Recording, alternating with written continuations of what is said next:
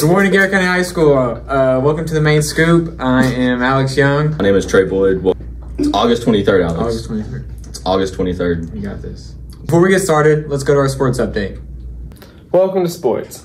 Last night, boys soccer beat Casey County 6-2 with a hat trick from Alex Young, a goal from Zach Daly, and a goal from Clayton Whitworth, as well as Casey County scoring an own goal.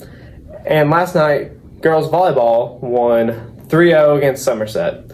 Make sure to show up to the Death Valley Bowl tonight, where Garrett County football takes on Lincoln at 8:30. The theme is camo. And now to Malachi Simmons. How do you stay motivated during the off season? I just see all the people around me getting offers and things like that, and it drives me to put in more work. When I see something like that. Tonight we got a game against Lincoln County at the bowl tonight at their place. What do you think this game's gonna go? I think Garrett County is going to blow them out of the water. I feel our team's going to be very confident this year. We have a great quarterback and a great line to protect them. So I think our passing game is going to be really strong this year.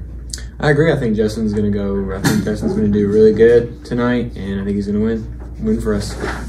Now it's time for the weather. Today will be a high 85 and a low 53, and today will be sunny. It's going to be hot, really hot. Now to the lunch.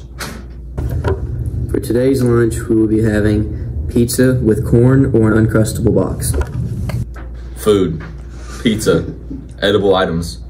Eat it up. It's all good. Have a great day. Bye.